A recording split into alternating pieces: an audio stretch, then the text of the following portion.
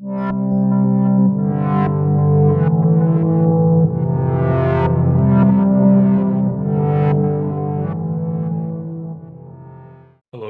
I'm Bretton, one of our MCAT tutors here at Inspira Advantage, where we help students get accepted in medical school and other professional programs. Today, we're focusing on enzyme inhibition, a pivotal topic for the MCAT. Enzymes, as biological catalysts, play a crucial role in metabolic processes. However, their activity can be modulated or inhibited by specific molecules. Understanding this inhibition is key in biochemistry, pharmacology, and disease treatment. For the MCAT specifically, you can expect anywhere from 2 to 8 questions being based on enzyme inhibition. So this is definitely something you want to make sure you understand. Let's dive on in. Enzymes accelerate chemical reactions in the body without being consumed. Inhibition occurs when certain molecules decrease enzyme activity, playing a crucial role in regulating different metabolic pathways. There are various types of enzyme inhibition you need to know for the MCAT, and each of them have unique characteristics and effects on enzyme kinetics. We're talking Km and different Vmaxes. If you haven't already watched our video on what the heck Km and Vmax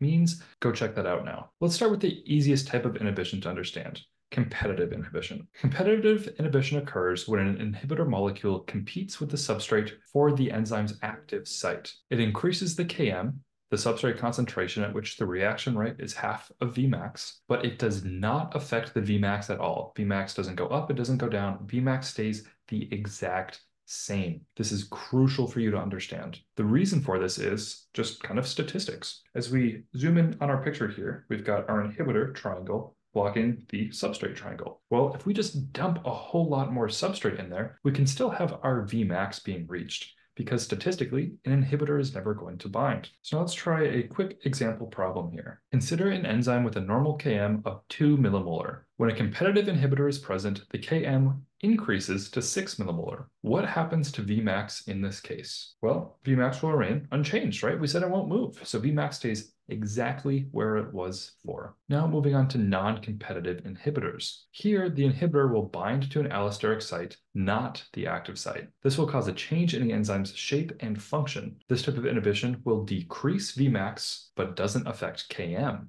So this is kind of the inverse of competitive inhibition. Again, let's do an example problem here. An enzyme exhibits a decrease in Vmax in the presence of a certain molecule, but the Km remains the same. What type of inhibition will this be? Well, if you've been paying attention, you'll know right away that this is a non-competitive inhibitor.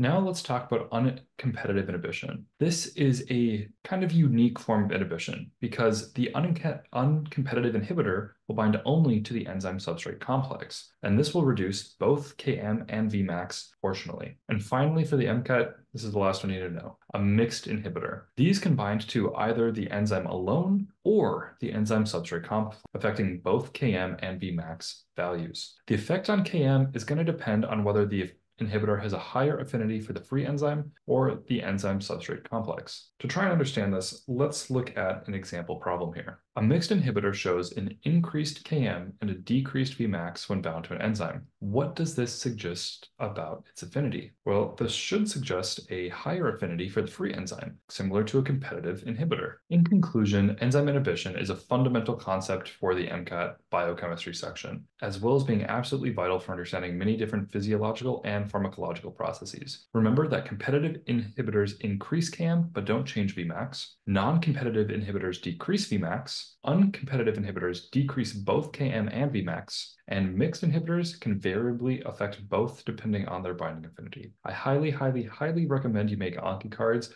with that exact information. And that's it for today's MCAT Bite on enzyme inhibition. Understanding these concepts is crucial for your MCAT prep and future medical studies. Thanks so much for watching, and I will see you next time.